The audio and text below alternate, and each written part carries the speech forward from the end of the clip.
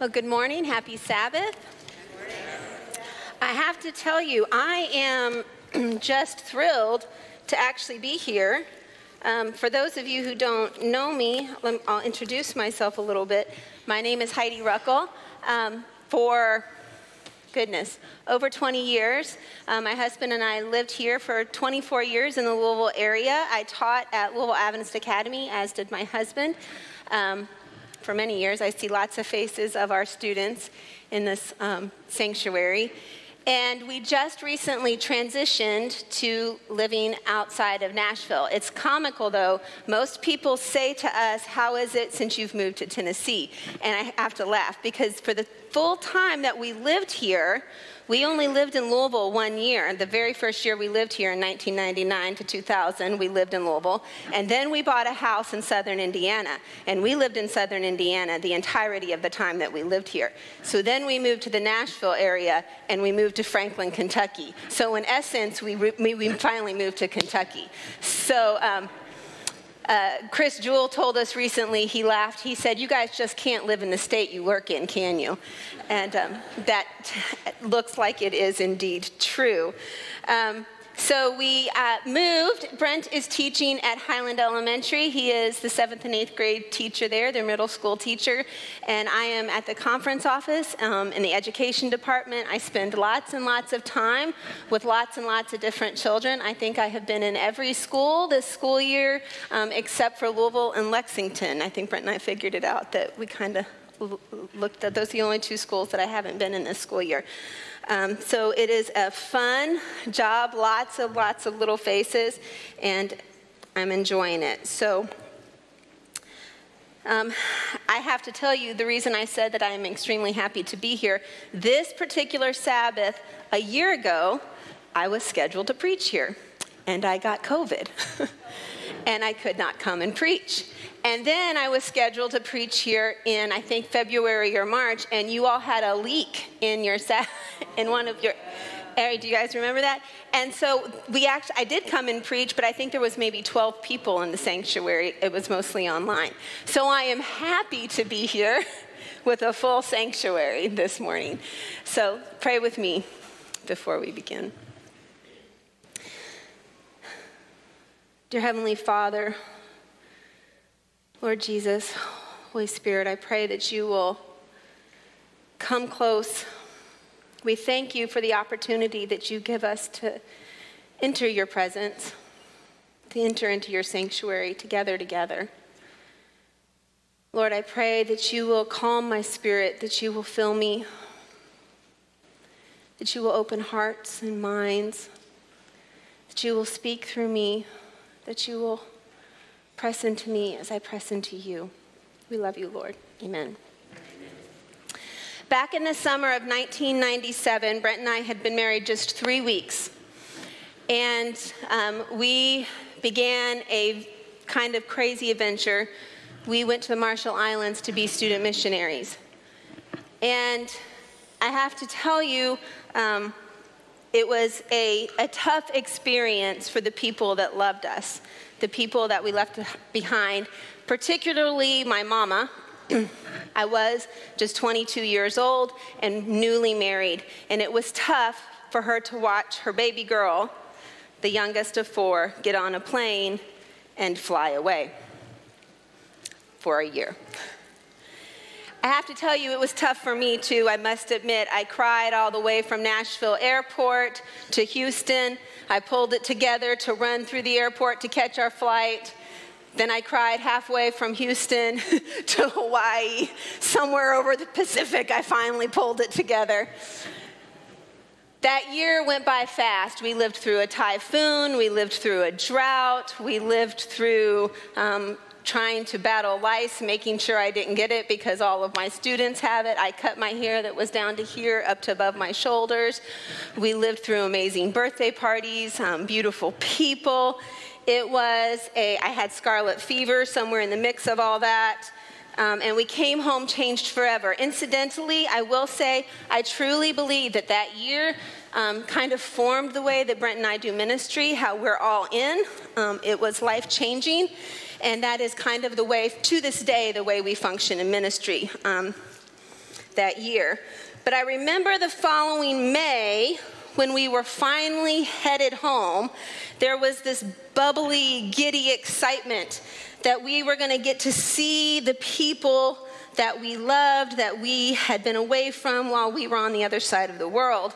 And I remember right after we got home a few days, I was at home in my parents' house, and I had piled up in my mom and dad's bed Sunday morning, and I had kind of talking to my mom as she kind of got ready for the day.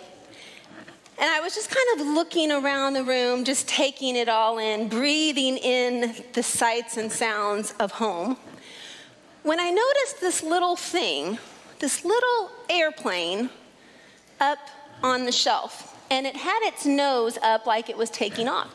And that was new. Here's the thing with my mama. The house that I'm currently living in is the 28th home I've lived in my life. My dad was a pastor and we moved a lot. So from house to house to house, everything was different within the house, but our stuff was the same. Does that make sense? Because my mom wanted us to know that no matter where we were, home was home. And so I'm kind of taking in just the sights and the smells of my mama's bedroom. And I see this little plane, and that was different. So I said, Mama, what's with the plane? She said, oh, Dustin, my nephew. He left that here one time right after you all left, and I found it. She said, and I thought about my baby flying away on that plane. She said, so I set it up there on the shelf with the nose taking off. And every night I looked at that plane and I thought about you, and I thought, I'm not going to put it down until she gets home. And I would pray every time I looked at that plane for your safety and for your safe return, that eventually another big plane would take off and that one would be bringing you home. And then she got up out of the bed and she said, but you're here with me now. And she touched the tip of that plane and put it in landing position. I have never gotten that plane out of my mind, because you see, that plane meant that my mama loved me. My mama had been praying for me. My mama had been hoping that I was home in her presence. Now, I can tell you right here and now that back then I had no clue the amount of pain that I had put my mama through and worry. You see, now I have 2 daughters that are away at college. Soon will be 3, and it's not easy. I have the blessing of FaceTime. I get to see my beautiful babies' faces multiple times a week, but it's not the same as sitting in a room with them. One of my daughters is home already from college for Christmas, and there's just something about just sitting in the presence of a person, right? Having them right there with you. There's just something about being together. This is the time of year that there are all these stories of families that have been apart coming together. We see all the time, there's pictures of soldiers who've surprised their families, right, coming home. Does anybody remember that old Folgers commercial, Peter Comes Home? Anybody remember that commercial? No? I looked it up on. So in this commercial, it's a Folgers commercial, and you see, the soft music's playing, and you see this perfect, picturesque house and a car pull up. Somebody gets out and goes in to the house, and he puts down his presents, and then a little girl comes bounding down the steps. Peter! And what's comical is then they go in first thing, and instead of hugging, he hugs her, and then he says, let's go make the coffee. And so they go in and they make coffee, and then that's what wakes his mama up. She smells the coffee. I want to tell you that is what would happen in our house if one of my children came home. I'm just kidding. And she smells the coffee, and then they all come down and they, Peter! And the last scene is them, around opening their presents, and the mama sips her coffee. Is comical. But the sentiment is that Peter had come home, right? They were together. Think about the songs that we sing at this time of year. I'll be home for Christmas. There's no place like home for the holidays. Celebrate me home. And the lists go on and on and on. It seems that we spend a large portion of this time of year thinking about being together, right? As humans, we take our with-usness very seriously. But what is even more amazing to me is that God takes his with-usness even more seriously than we do. It is at Christmas time that we tend to think about the gift that was given at Bethlehem. His with-usness, if you will. We know that this is not the time of year that Jesus was born. However, I cannot think of a better thing for us to celebrate than the gift of Jesus. But here's the thing. While we spend the whole month of December celebrating God with us, like that story, the Bible is really just one giant love letter to us of him telling us how he wants to be close, how he wants to be in relationship with us, how he wants to be with us. This morning we're going to spend just a few minutes looking at Emmanuel, God with us. Open your Bibles with me this morning to the Gospel of John. I'll be reading from the New Living Translation. If you have your Bible on an app and you want to read in the same translation as me. John, now I will tell you the story of the way Christ came into the world is in beautiful detail is told in the Gospels of Luke and Matthew. Mark skips it all together, gets right down to business of Jesus doing ministry, while John goes way back to the very beginning. So let's look at verse 1. In the beginning was the Word. The Word already existed. The Word was with God, and the Word was God.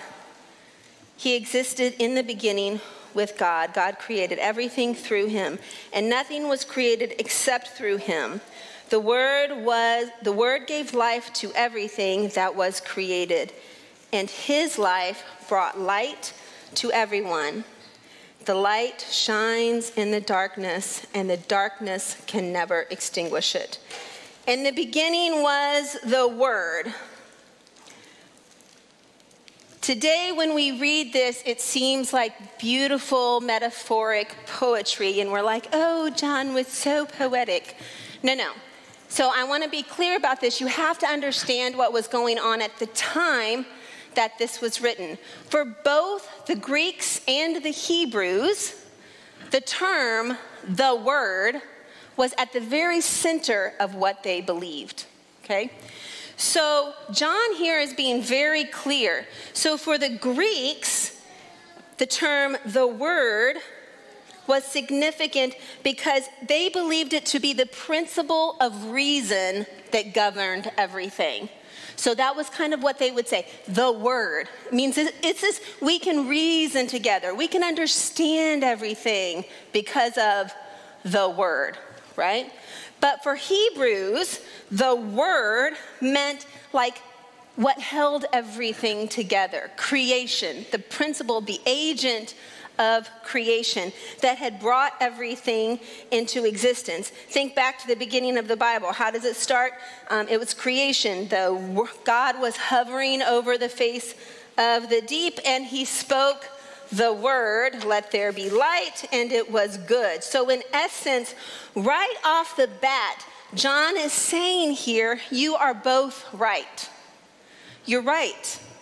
The Word always existed. The Word created everything. The Word brings light, and the light shines through the darkness, and the darkness will not overcome it. The Word gives us a way to reason things out. But then he goes a step further. Let's read 6 through 14. God sent a man, John the Baptist, to tell about the light so that everyone might believe because of his testimony. John himself was not the light. He was simply a witness to tell about the light. The one who was the true light, who gives light to everyone, was coming into the world. He came into the world, the very world he created, but the world didn't recognize him. He came to his own people, even they rejected him. But to all who believe in him and accept him, he gave the right to become children of God. They are reborn, not with physical birth, resulting from human passion or plan, but a birth that comes from God. So the Word became human and made his home among us. He was full of unfailing love and faithfulness, and we have seen his glory, the glory of the Father's one and only Son. So John gets right to the point here. He's saying to the Greeks and the Hebrews, you are all correct. You're right. The Word does do all of these things. It helps us to reason. It created everything. It does all these things. But let me tell you, the Word was a man.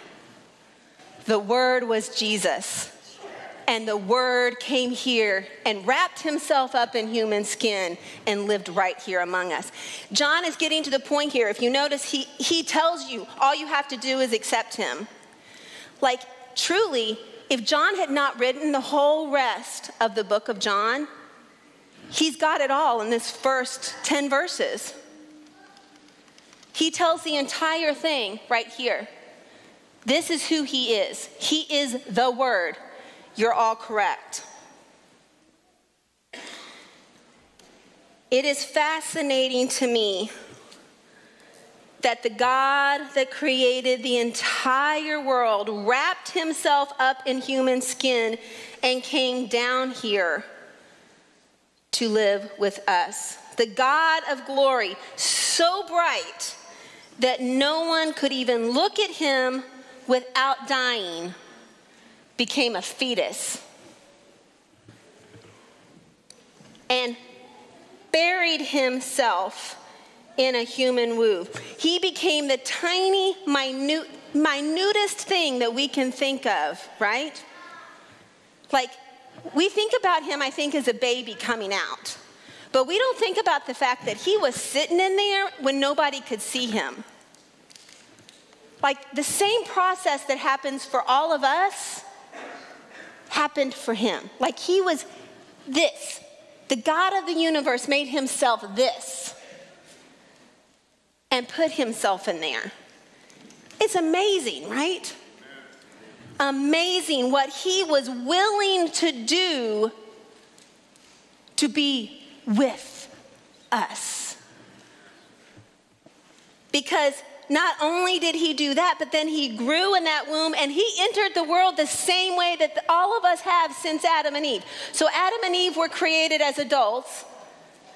And since then, every single human that has ever walked this planet has come out the same way, and it ain't pretty. And he did that.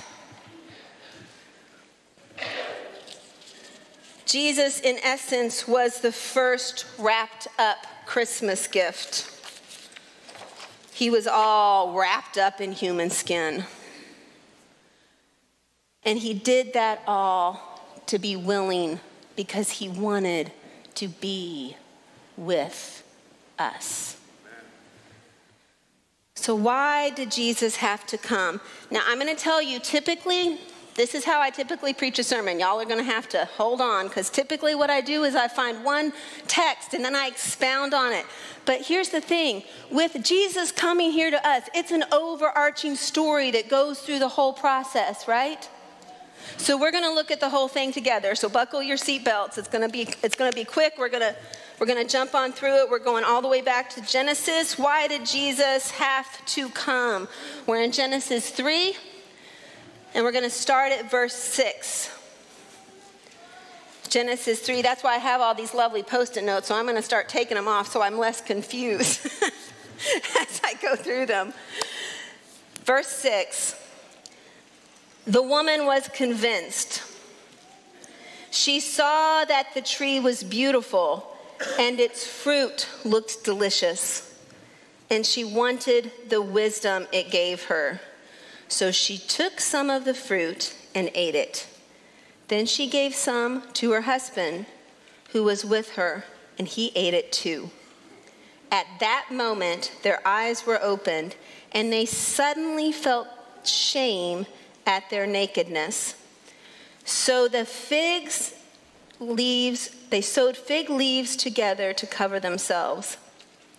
When the cool evening breezes were blowing, the man and his wife heard the Lord God walking in the garden. So they hid from the Lord God among the trees. Then the Lord God called to the man, "Where are you?" As humans, I find it interesting. We all tend to focus so much on verse 6, right? We focus on what she did. We focus on the fall. And admittedly, it's kind of a big deal. It's a big deal, the fall of humanity. I get it. But why on earth do we not focus more? Please don't miss the fact that it takes 2 verses. 2 verses. Before we see something happening. God came after them. They fall, right? Verse 6, sin enters the world. 2 verses. And he's coming after them. Where are you? He is looking for them already. He's wanting to be with them. We don't even make it to verse 10 before he's coming after them. Why do we miss it? We know what happens next. They are sent from their beautiful home. Sin has taken hold. There is no longer that face-to-face connection with God. We continue to see God making a way for physical closeness with us. Over and over, we see it through the Old Testament. Noah being saved from the flood, Abraham and his covenant, Jacob and his descendants. We literally see Jacob wrestling God. Joseph having a way to save his whole family. Moses at the burning bush. And then something happens. Turn over to Exodus 13. Exodus 13, and we're going to begin at verse 20. I'll give you a second to get there. Exodus 13, verse 20. The Israelites left Succoth and camped at Etham on the edge of the wilderness. The Lord went ahead of them. He guided them during the day with a pillar of cloud, and then he provided light at night with a pillar of fire. This always allowed them to travel by day or by night. And the Lord did not remove the pillar of cloud or the pillar of fire from its place in front of the people.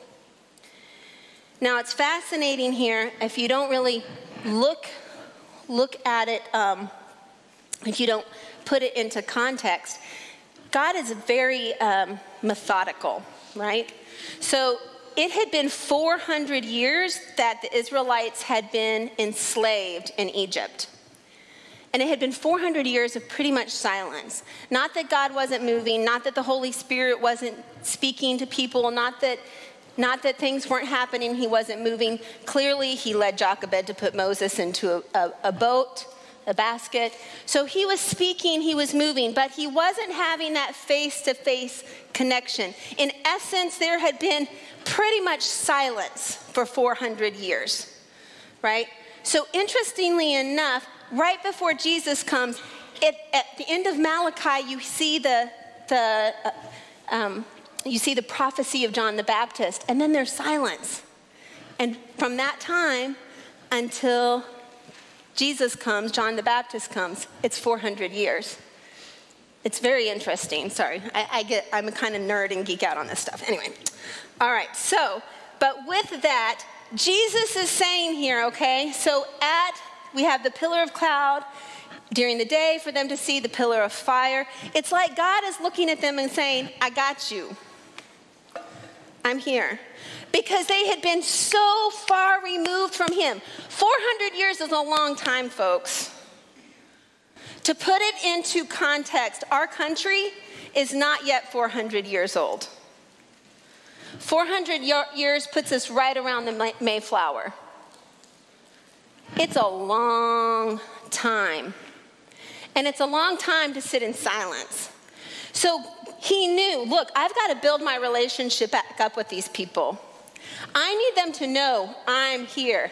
I got your back. Daytime, nighttime, anytime, I'm here. You can't get rid of me. You can't shake me. Here I am, big as life, twice as natural. I'm here. He wanted them to know. He wanted to be with them. God with us. There had been no FaceTime for that 400 years, and so there they are. Tabernacles would be built, which means literally tent with us. So it's interesting, when God told them to build the tabernacle, he said, look, I want to camp with you. We're going to be here together in this wilderness for a while, so why don't you build me a place where I can reside with you? Tabernacles would be built.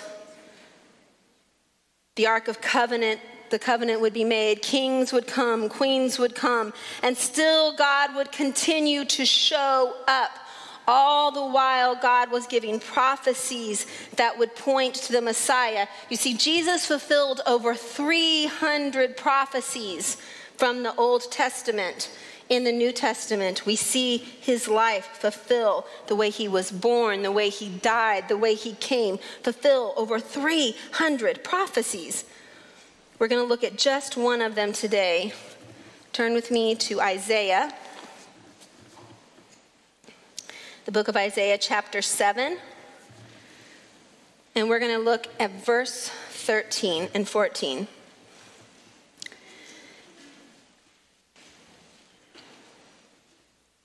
I'll wait to stop hearing pages go. Then Isaiah said, listen well, you royal family of David. Isn't it enough to exhaust human patience? Must you exhaust the patience of my God as well? All right then, the Lord himself will give you a sign. Look, the virgin will conceive a child, and she will give birth to a son, and will call his name Emmanuel, which means God with us. So he's saying, look, you people, you can't get it. You don't get it. Let me be blunt. This is how it's going to happen. A virgin's going to conceive, and he will be called Emmanuel, God with us. So let's look at where he fulfills that. Turn over to the book of Matthew. Look, we have made it to the New Testament, folks. We're not going back. We've flipped the page and gone over 400 years right there. The book of Matthew, chapter 1, beginning at verse 18. This is how Jesus the Messiah was born. His mother Mary was engaged to be married to Joseph, but before the marriage took place, while she was still a virgin, she became pregnant through the power of the Holy Spirit. Joseph, to whom she was engaged, was a righteous man and did not want to disgrace her publicly, so he decided to break the engagement quietly. As he considered this, the angel of the Lord appeared to him in a dream. Joseph, son of David, the angel said, do not be afraid to take Mary as your wife, for the child within her was conceived by the Holy Spirit, and she will have a son, and you are to name him Jesus, for he will save his people from their sins. All the of this occurred to fulfill the Lord's message through his prophet. Look, the virgin will conceive a child, she will give birth to a son, and they will call him Emmanuel, which means God with us. When Joseph woke up, he did as the angel of the Lord commanded and took Mary as his wife. It will never cease to amaze me, the process of Jesus coming to this earth. But what is even more amazing to me is the purpose. He was born with the sole purpose of dying. Verse 21 says he will save his people from their sins. He came to this earth as a baby so that he could be the sacrifice for our sins. Turn with me to the book of Luke, chapter 2. Luke 2.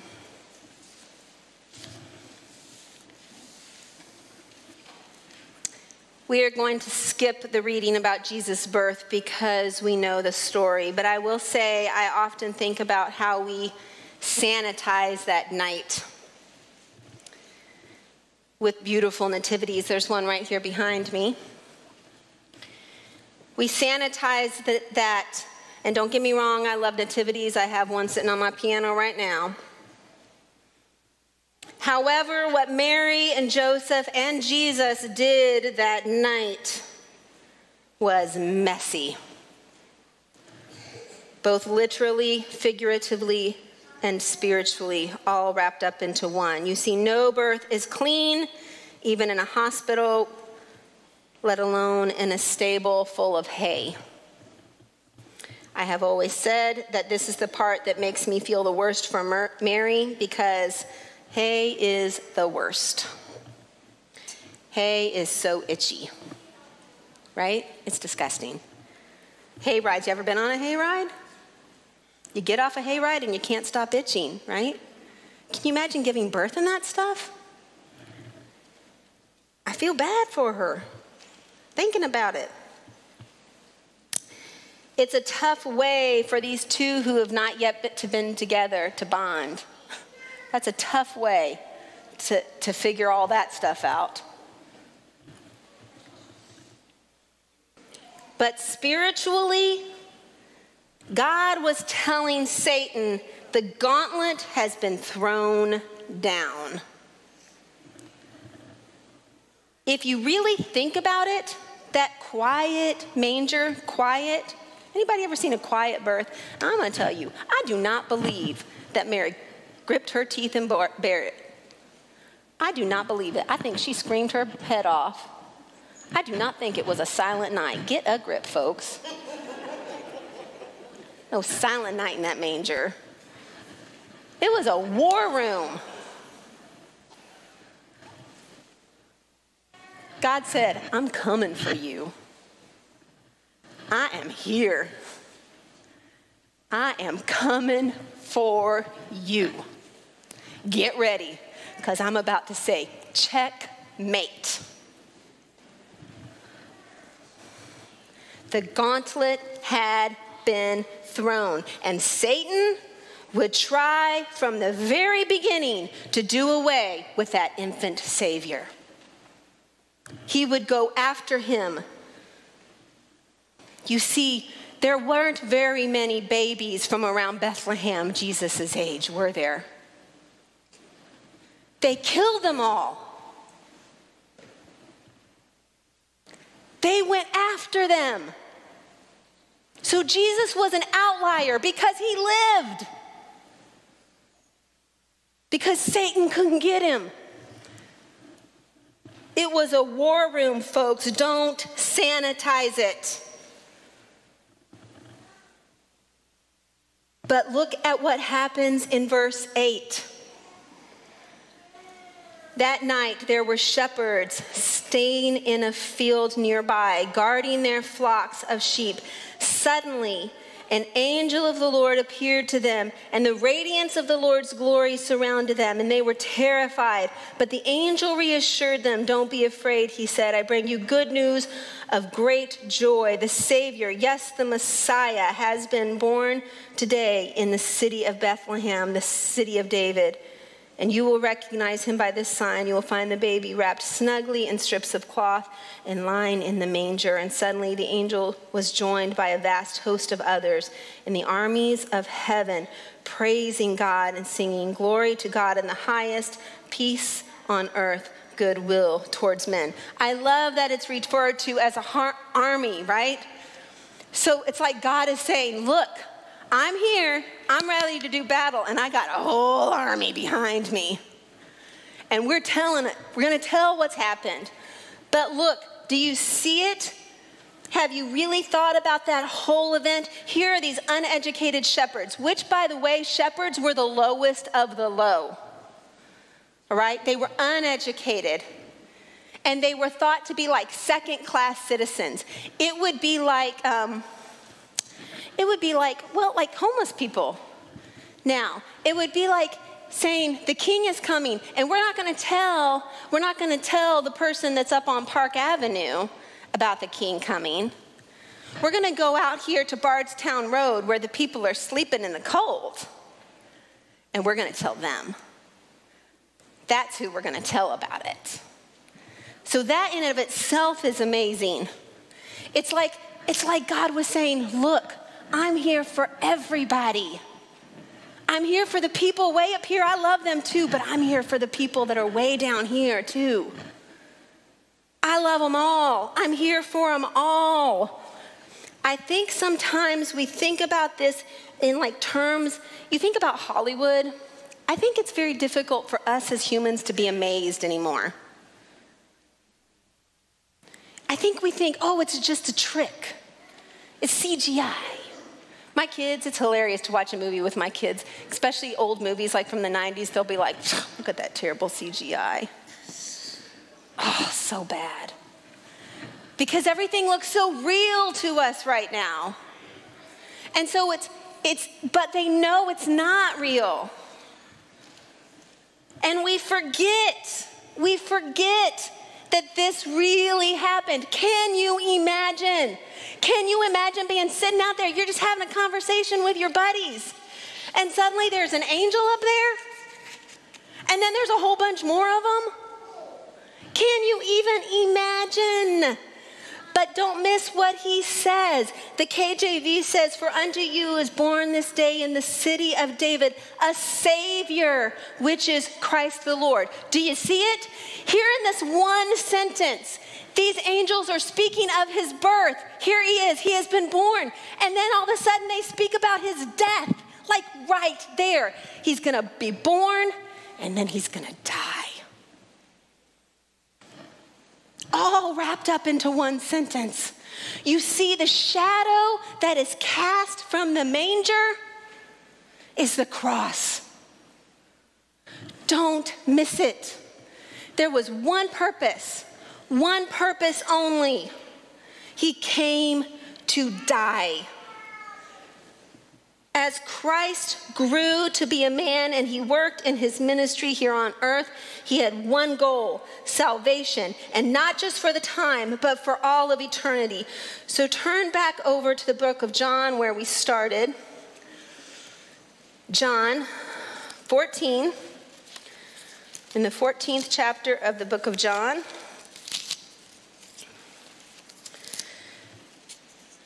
And we're going to begin at verse 1. Don't let your hearts be troubled. Trust in God, trust also in me. There are more than enough rooms in my Father's home.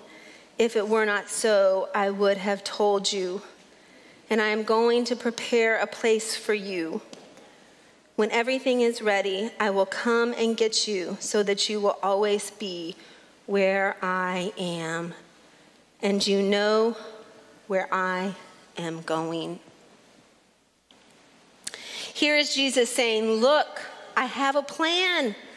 I'm going to go get everything ready, and then we will be together forever. I have to tell you, this is not in here. It's just too funny not to tell. My grandmother that lived with my mom for many years before she passed, my mama, my oldest daughter, Golda, she was probably about 3 years old, 3.5, and my mama had fallen and broken her nose and was having a hard time. It had been weeks. She was feeling much better, and she brings Golda over to her, and she says, Golda, pray for Mama.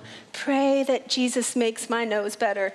And my mom had this big sliding glass window, and she walked over to the sliding glass window, Golda did, and she looked up she goes, Mama Gooden, don't you know Jesus is too busy to think about your nose? He's up there building houses.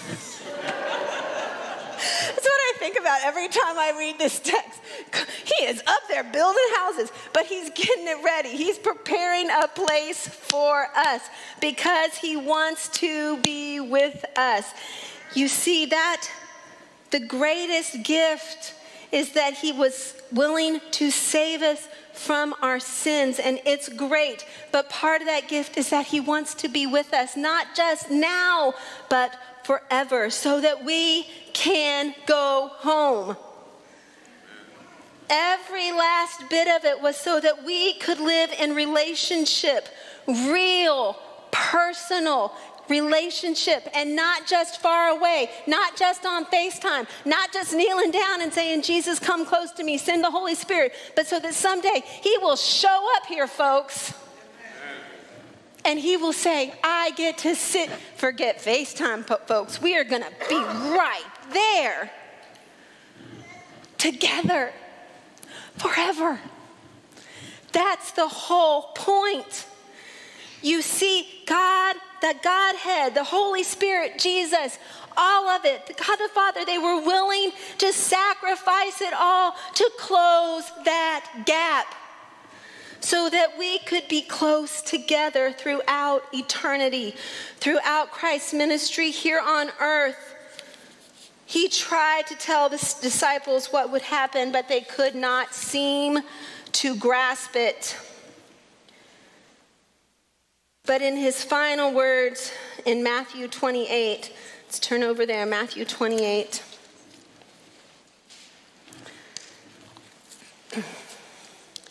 Matthew 28, and we're going to read verses 19 and 20. Therefore, go and make disciples of all nations, baptizing them in the name of the Father and of the Son and of the Holy Spirit. Teach these new disciples to obey all the commands I have given you. And be sure of this, I am with you always, even to the end of the age.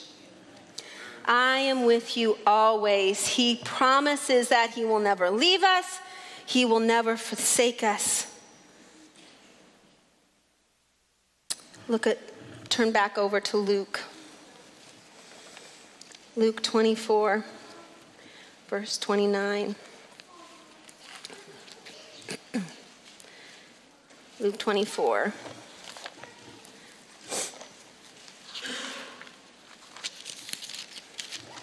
Verse 49. Verse 49.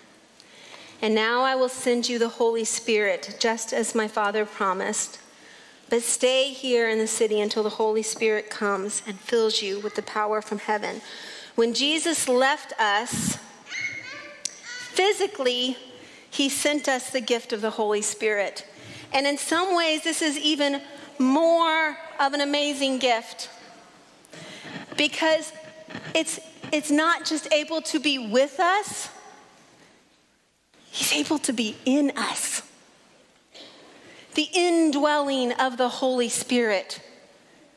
That we can have such a close relationship with God right now that he will actually live in our hearts.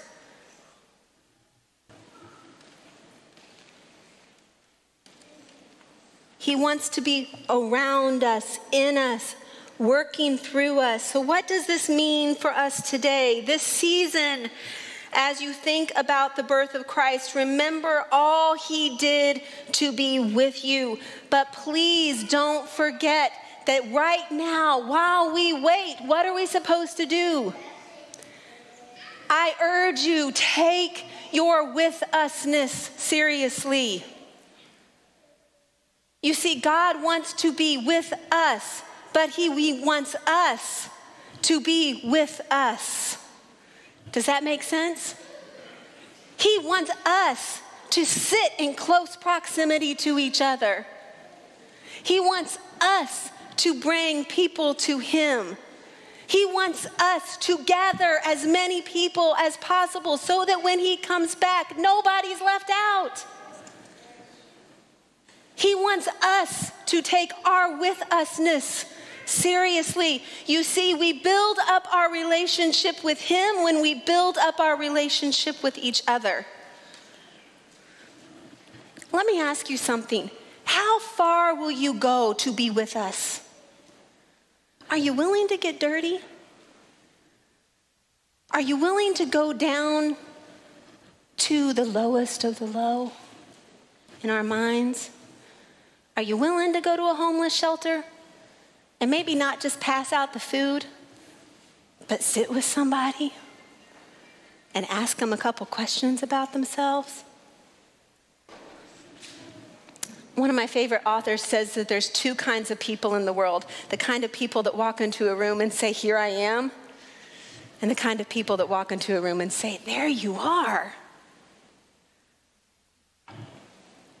Be a "there you are" kind of person. How far are you willing to go to be with us? Jesus was willing to go pretty far. He was willing to get pretty dirty. Remember that hay stuff? Remember the cross? He got pretty dirty. It wasn't pretty. How far are you willing to go to be with us? Take your with-usness seriously while you wait.